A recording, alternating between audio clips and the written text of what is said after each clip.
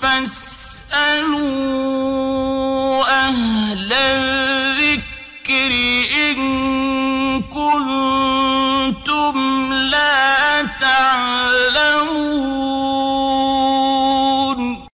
بسم الله الحمد لله والصلاة والسلام على رسول الله وعلى آله وصحبه ومن والاه أما بعد.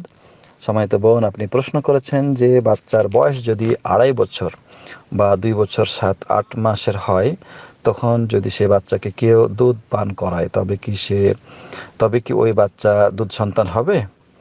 আর কতবার খেলে দুধ সন্তান হয়? কেউ বলেছেন 5 বার, কেউ বলে 3 বার। প্রথম কথা হচ্ছে,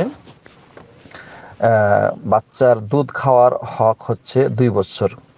হাওলাইনে কামিলাইন লিমান আরাদা আন ইউতাম্মির রিদাআহ। দুধ পান যদি পূর্ণ করতে চাই তাহলে হাওলাইন কামিলাইন হতে হবে, পূর্ণ 2 বছর হতে হবে। 2 বছরের মধ্যে সে দুধ পান করবে। এবং একজন শিশুর দুধ পানের হক হচ্ছে 2 বছর। তো 2 বছরের মধ্যে যদি কোনো বাচ্চা অন্য কোনো নারীর দুধ পান করে, তাহলে সে নারী তার দুধ মা গণ্য হবে, বা ওই সন্তান তাকে দুধ সন্তান হিসেবে গণ্য হবে এবং সে মাহরাম হবে, যেটা কোরআনে সূরা নিসায় আল্লাহ সুবহানাহু ওয়া তাআলা বলেছেন। এর যদি বেশি হয় তাহলে কখনোই সেটা দুধ মা বলে গণ্য হবে না, যদিও সে দুধ পান করায়। আর এই 2 বছরের মধ্যে যখন দুধ পান করবে, তখন সে দুধ পান করার জন্য নিয়ম হলো 5 বার দুধ পান করতে হবে।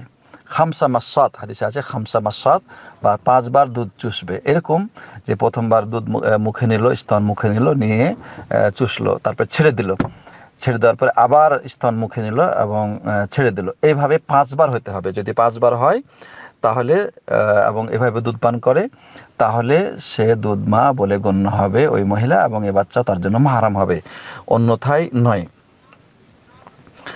আল্লাহ নবী সাল্লাল্লাহু আলাইহি সাল্লাম বলেছেন যে সেই দুধ পানে বাচ্চা মাহরাম হিসেবে গণ্য হবে যেটাতে রক্ত এবং মাংস তৈরি হয়, এবং সেটা হচ্ছে 2 বছরের ভিতরে। এবং এ ব্যাপারে সমস্ত উলামায়ে কেরাম ইজমা বা ঐক্যমত। সুতরাং 2 বছরের উপরে যদি হয় তাহলে দুধ সন্তান বলে গণ্য হবে না, বা ওই মহিলা দুধ মা বলেও গণ্য হবে না। আল্লাহু আ'লাম। আসসালামু আলাইকুম ওয়া রাহমাতুল্লাহ।